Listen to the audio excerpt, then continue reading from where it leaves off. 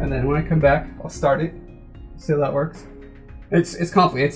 It's crazy math stuff. Starting and stopping. Just take my word for it. I'm really good at math. Okay, so back to what I was doing.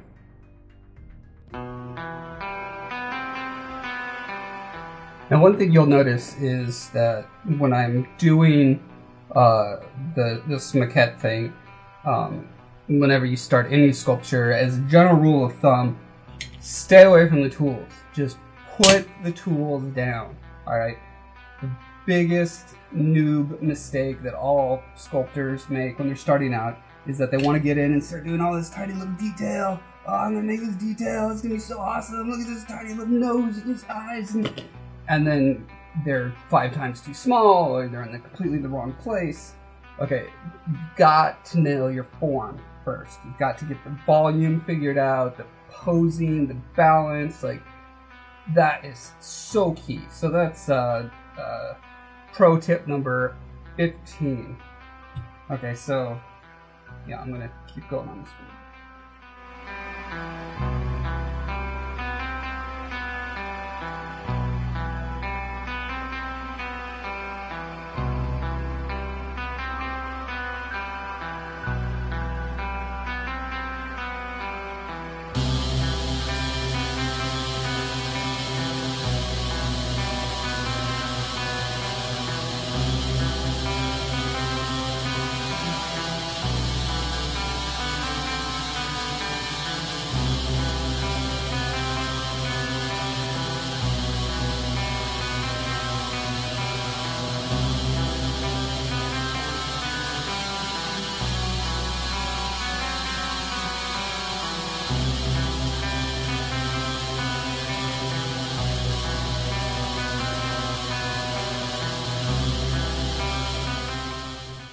So, one thing that's really important when you're sculpting anything, even if it's your own creation, always have some kind of reference at hand. I don't care if you're making a mix between a lizard and a lion and a tin can, you get pictures of those things.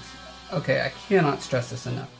Pro tip number 16, always have reference. So, one thing that I'm doing is I'm continually checking my whatever this thing is, like thumbnail? What was I calling it? A maquette. I'm checking this maquette against the size thing here that I got off Mr. Internoodle, and it helps me to just continually push towards a target. It's way too easy if you don't have reference with you to just kind of let it sit at this awkward, mushy, incomplete point where it seems fine to you, but if you actually look at, something that should hopefully be inspiring you, you would see, oh wow, it still has a lot more work to, a ways to go. So, super important. Now, one thing that is an issue here is that the actual model, trying to find some good reference for it, here's a good one. Where the arm attaches to the shoulder, it's pushed way out from the body in a very unrealistic way. I think this was just to make the rig work for the game character. So I'm going to take a little bit of latitude and make it a little more anatomically correct, pushing in some of the muscles that normally would attach, especially an arm that large would need a lot of supporting structure coming off of the shoulder and back. So I'm going to be building that up a little more. So please forgive me, purists. Being a game artist myself, I work on a game called Guild Wars 2. I'm an environment artist, but I do some sculpting too. I make some statues and rocks. And this is a city that I worked on. I made that lion statue there.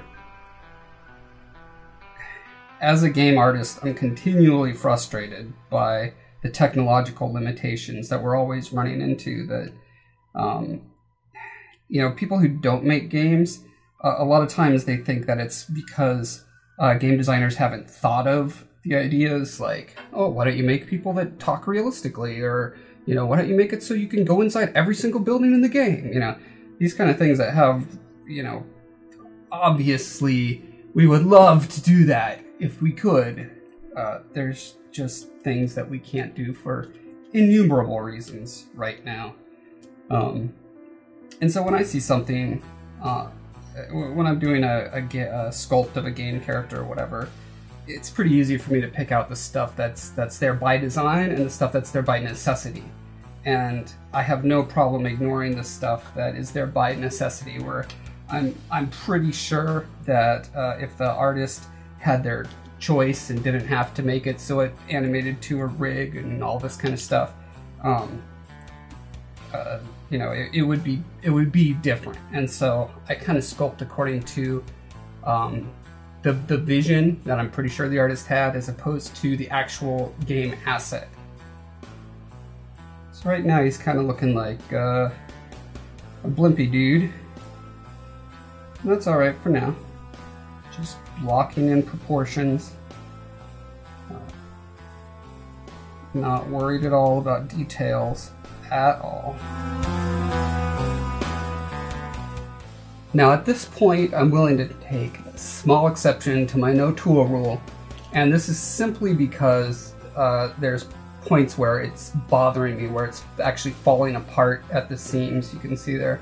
And so I'll just take very broad, squishy strokes just to patch up those seams so it stops falling apart in my hands. But that's all I'm using it for. That is all. Now I'm going to be kind of putting him in a T-pose, sort of, because at this point I'm still deciding what shape or what pose he's going to be in, and so I want to keep it as open to a variety of poses as possible at this point.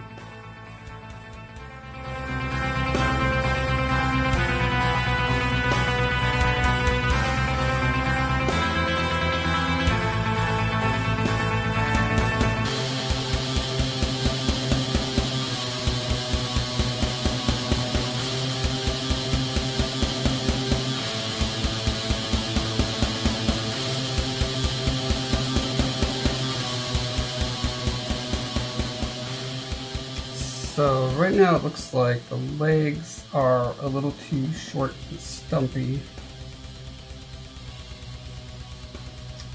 and the shoulders are not broad enough. So just gonna keep tweaking.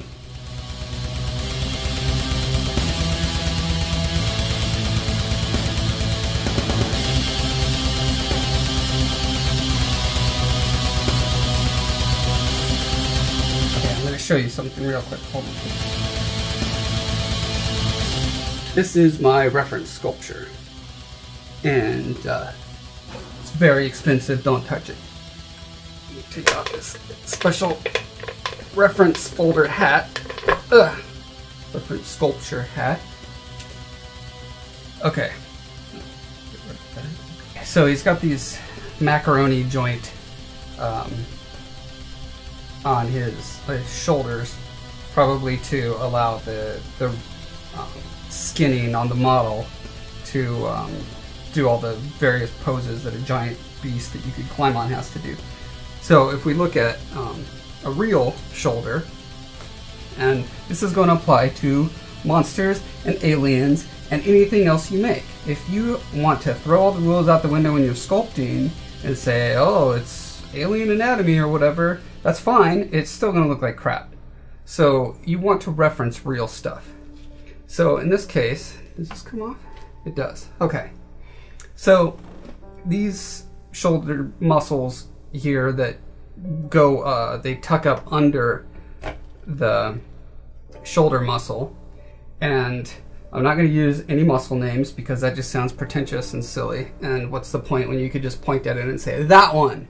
Okay, so the chest muscles, they go up and tuck up under the shoulder muscle, and that's kind of lacking on this sculpture. And in the back, these the ones that come from the shoulder blade, they go up and tuck up under. So when you lift your arm, you're pulling up all those muscles too, and pulling up all these muscles. And so that's what I'm going to be adding to this guy.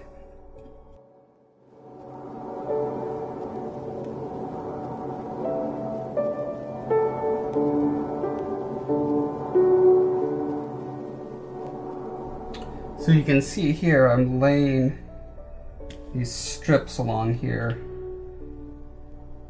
following the contour that the chest muscles would actually go up into the shoulders.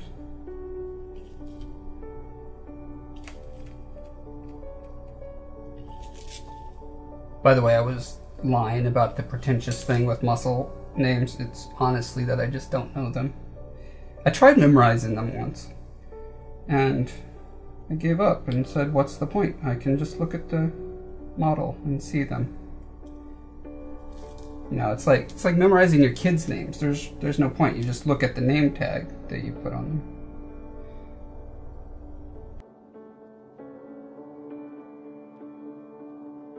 Again, not worried at all about detail. Please, I cannot say that enough times. I can, but if I did, I would run out of batteries. I do have 3 cameras going. That's a lot of batteries. I hope you appreciate this. This is a lot of batteries going into this.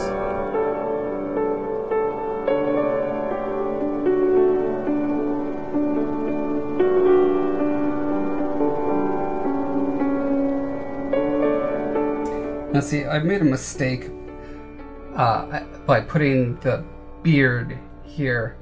I'm blocking out where I should be building muscle. So, being the disciplined artist that I am, I'm willing to just go blah. And why am I willing to go blah? It's easy, because I've hardly spent any time on this. I've kept it rough. I haven't detailed. I didn't go in and make all the little fiddly bits on the beard and every beard hair. I'm just like, whoop, gone. Who cares? I don't care. Do you care? No, you don't care.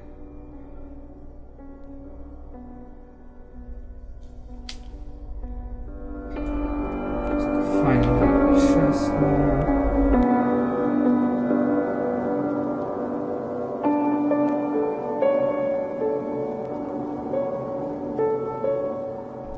Okay, speaking of wiping stuff out and starting over again, I'm looking at the picture and I'm seeing, gosh, his head is way smaller than I have it here. This is almost a human or ape proportion head, and that thing is probably half that size. So now I could just rip the whole thing off. I'm going to try to salvage a little bit of it just by crushing it down, pulling it out. I'll pop these horns off.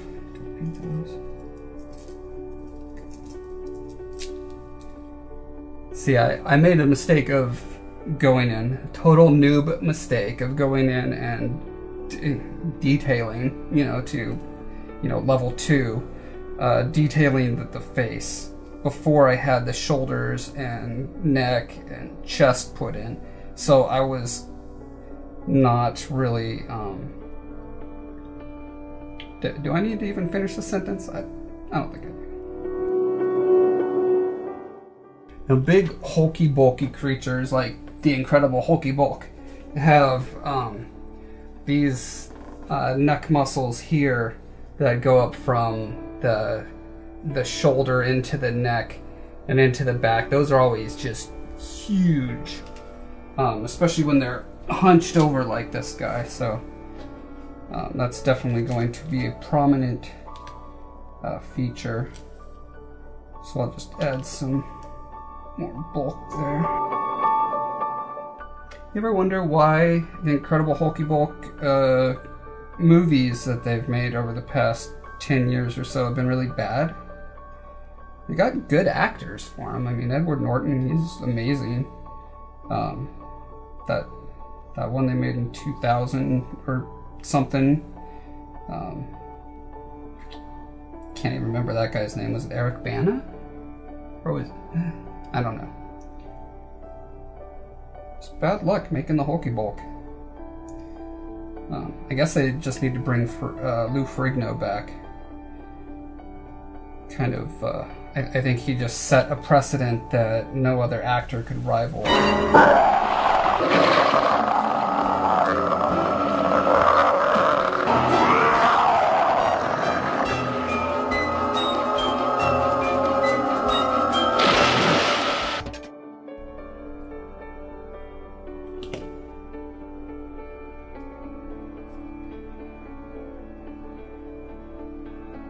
So you know how guys who have big beards and then they shave the beards, they always you know, when you first see them, after that they kind of look like naked mole rats. It's just really disturbing, and so their proportions are all wrong, and there's just gross skin dangling everywhere.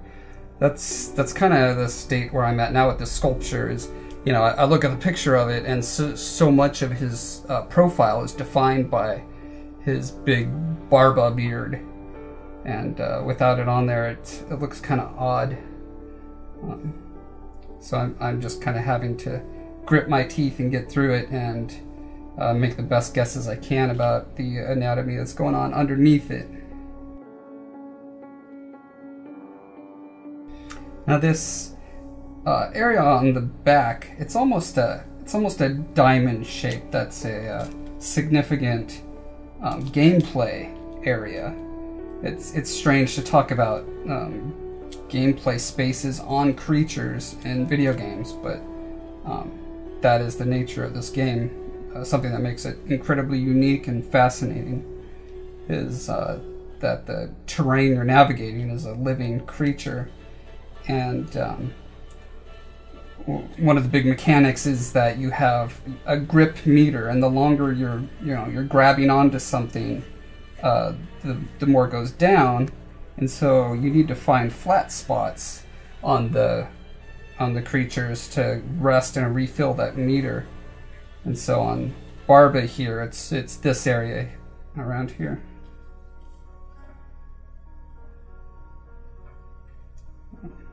And remembering that tells me that, you know, this guy's very, very stooped over, very hunched. And so I got to make sure that I build up the muscle structure in a way that realistically conveys that.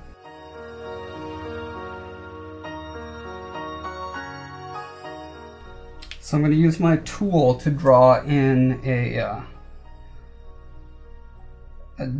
general line for where the clavicle would be.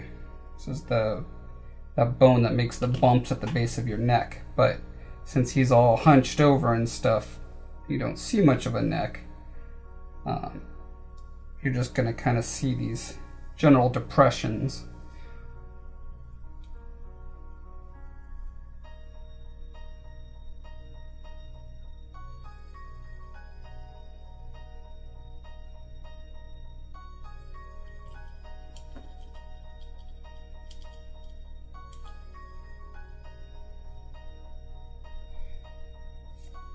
Okay, let's see if we can block in this face a little more accurately now.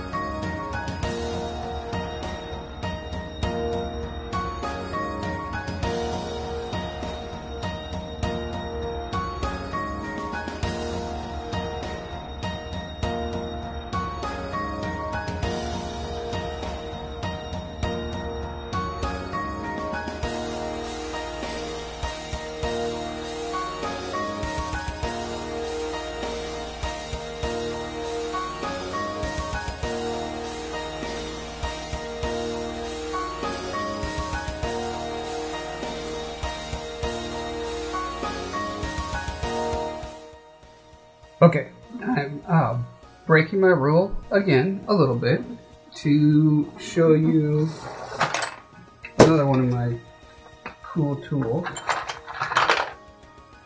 And it is not this, though it does say cool gear. And as far as gear goes, it's pretty cool. I mean, it's got a thing to hold so your fingers don't get too cold. You can even afford to hold your pinky out when you hold it because the grip is so good. It's this rubbery stuff. Can't dishwasher it though.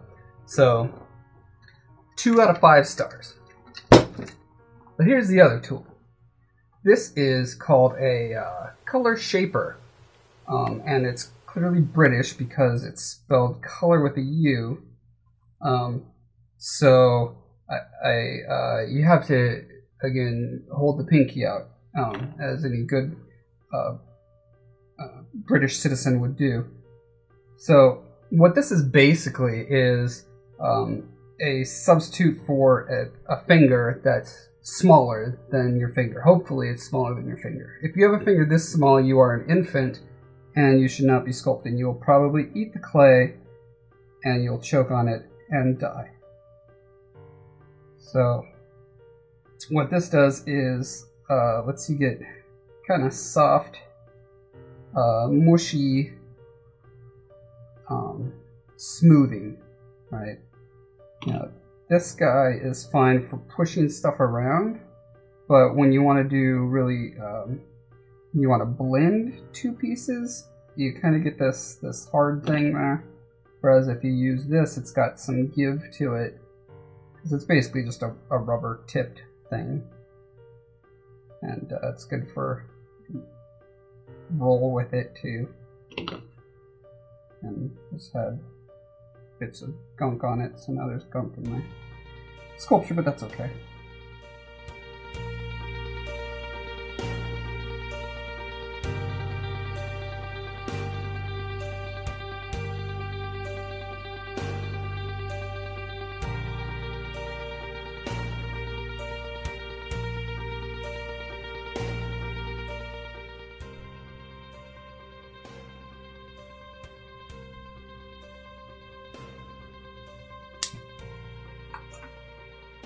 That's why you don't use cheap, shoddy paintbrushes. So what I'm basically doing here is just helping to keep my sculpture somewhat symmetrical by drawing lines across it from time to time.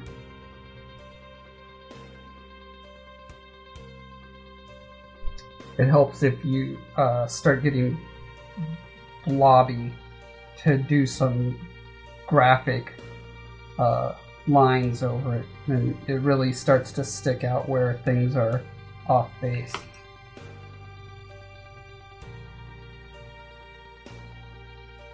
So I need more muscle going from the shoulder blade up to the shoulder. And speaking of shoulder blades, this guy has some pretty massive ones that I believe actually stick out of his back. Let me see if I can find that.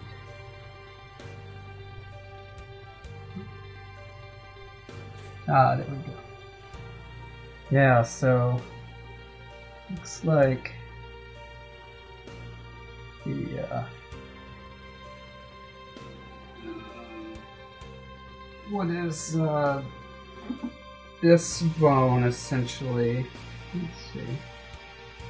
It's not quite at the angle that a human shoulder blade would be.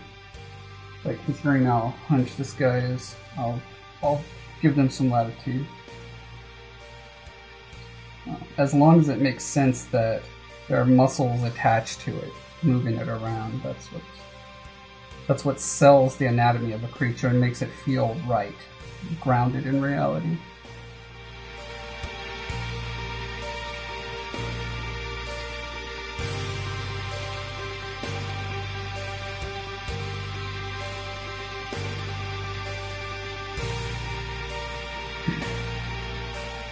Now I've kind of ended up pushing the top so large that the legs, which I started on, are just way too puny.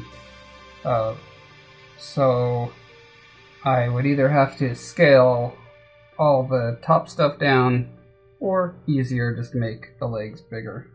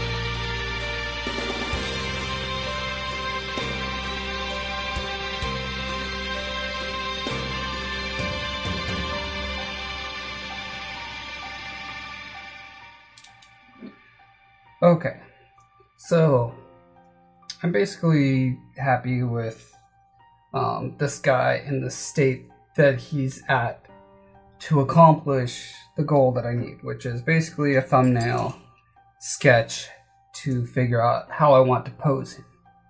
So,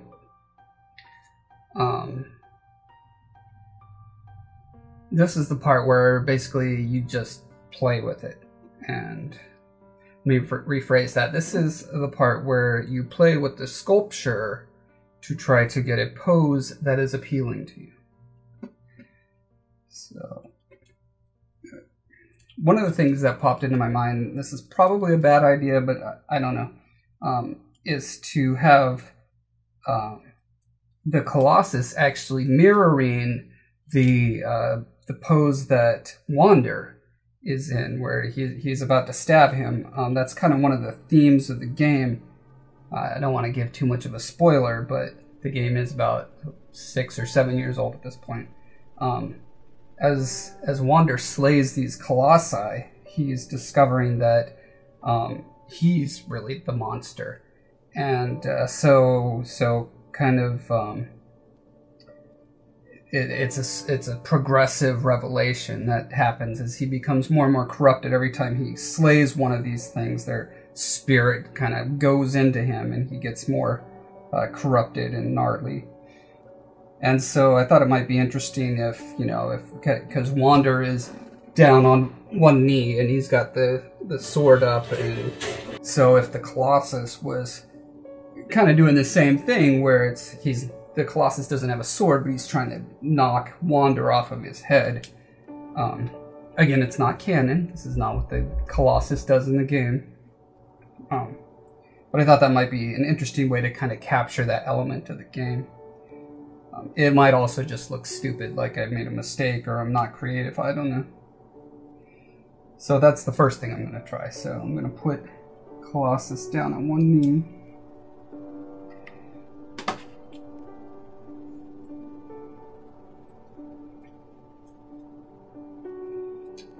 And you probably can't tell, but you know, I kind of blocked in Wander how he's down on his crouching, lifting up his sword arm. So if the Colossus is kind of twisted in the same way.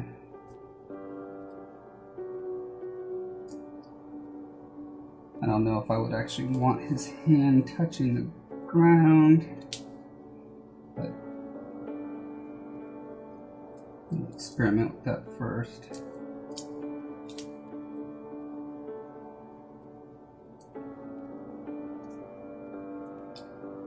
Now you might be able to tell I'm really just wrecking this guy by doing that. That is why you don't want to spend a ton of time on these guys.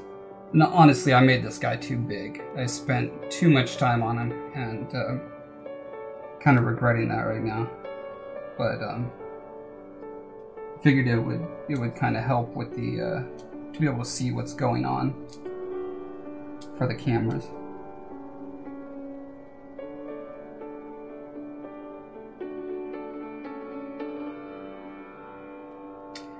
In general, the more twisting movement that you put in your figures, the more dynamic and interesting they are. It also makes them challenging because you have to figure out how all the muscles would do those kind of poses.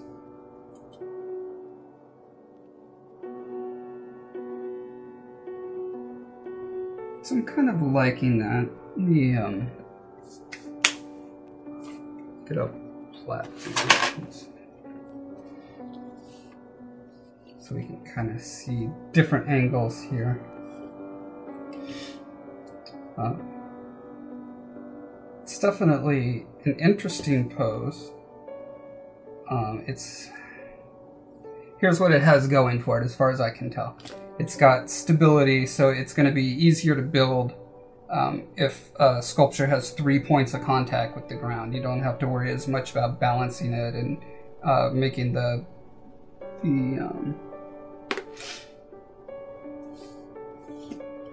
armature super strong and all that kind of stuff. So that's one advantage. Another advantage is that it wouldn't take up as much space as far as, you know, moving this thing around. Sometimes that's a concern with large sculptures. And I do really like the symbolic nature of it. The downside that I see from this pose is that it loses some of the majesty and the spectacle of this towering giant thing. Having him kind of down in this almost prone position really fights with one of the things I wanted to get across, which was that, you know, this thing is Colossus.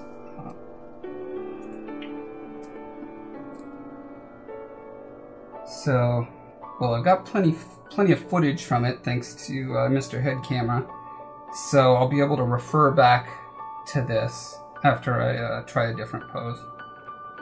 So, okay, let's try something where he's standing on 2 legs.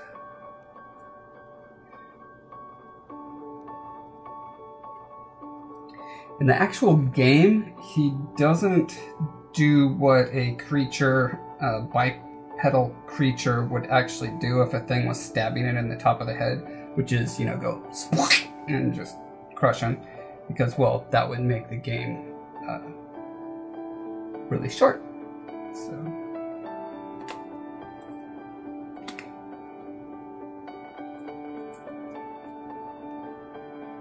So really putting the arm up like that is not very accurate. On the other hand, you know, if you're looking at a sculpture and you're seeing that there's some kind of narrative there, you might be wondering, why is this creature standing here like an idiot while this guy's stabbing him in the head? So I definitely like the torsion that's caused by the spine twists like that. His his pelvis is going off in one angle, his sternum is going in a different angle, and then you continue that movement with the head looking up like that. That's kind of a dramatic thing. At this point, I don't really have a good idea.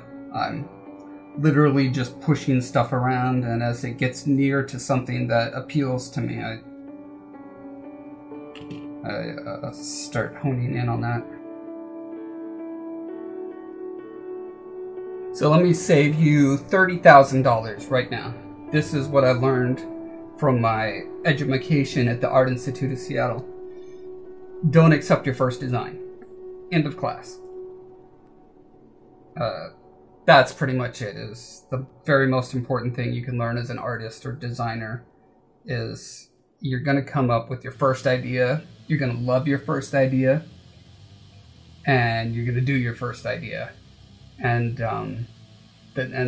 it's not going to be as good as your 15th idea. So get in the habit of loving your first idea and then moving on, and then move on and move on. And you may end up coming back to the first one, but the important thing is that you went through the process of experimenting and seeing if there's other better things going on.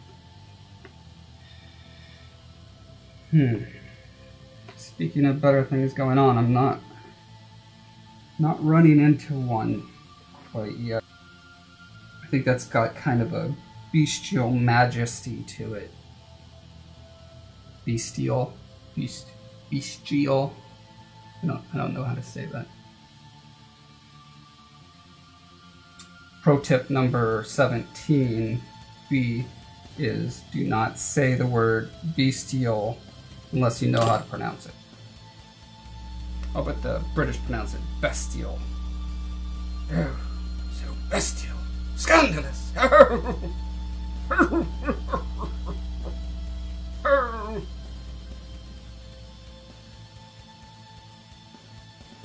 So here we essentially have a modified form of the first thing, where his movements are starting to mimic water on his head, but he's not down on his knee, really struggling. On the other hand, it's not a super dynamic pose. It's like I talked about at first with the how to draw comics the Marvel way. It's always best to get a really good anticipation or follow through. And there's nothing really anticipating about this. This is clearly in the middle of movement. He's moving one arm in one direction and another arm in the other direction, but you can't tell which direction it's moving. You can't perceive the thought behind it. It's just kind of a pose. Whereas when you get the hand really up there, it's clear, it tells a story. There's some thought behind that action.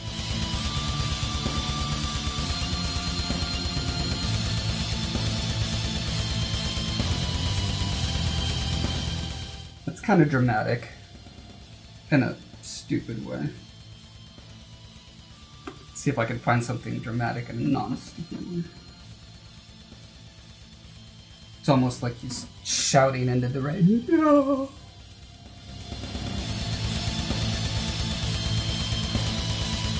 Alright, so Helmet Cam just died, so, and I think I'm at a point right now where it's time for artist tip number 21, and it's this. If you have the luxury to sleep on a major decision, an artistic decision, do it. Right now I could keep fiddling with this and fiddling, and then I'll come up with something. I'll say, okay, well that's good enough, we'll go with that.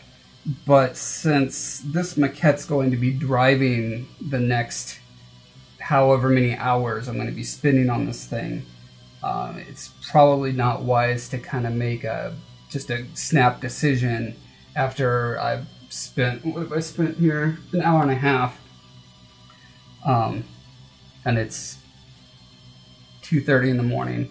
So at this point, probably better to come at it fresh. I'll review the footage of the last pose that I liked. I'll play around with it some more and come up with a better decision then. So call it a night for now. And I'll be back in a snap.